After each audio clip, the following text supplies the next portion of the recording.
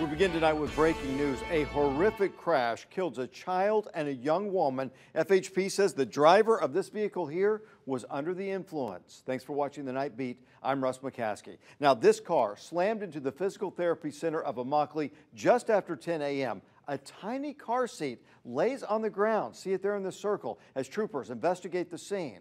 The Night Beat's Jillian Haggerty tells us about who was in that car.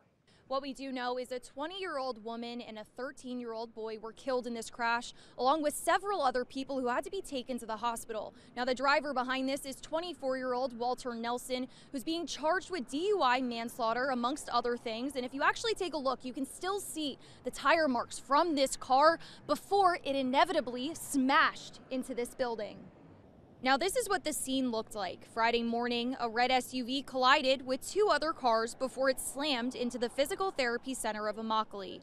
Two other people inside the building were taken to the hospital with serious injuries.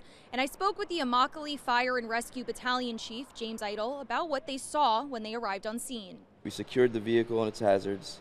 Our crews extricated several patients from the vehicle and transferred care to EMS. And if you take a look behind me, you can still see this building is boarded up and it's going to be closed in the meantime. But Nelson is now in the process of being booked at the Collier County Jail, and any new information we receive will keep you guys updated. On The Night Beat, Jillian Haggerty, Wink News.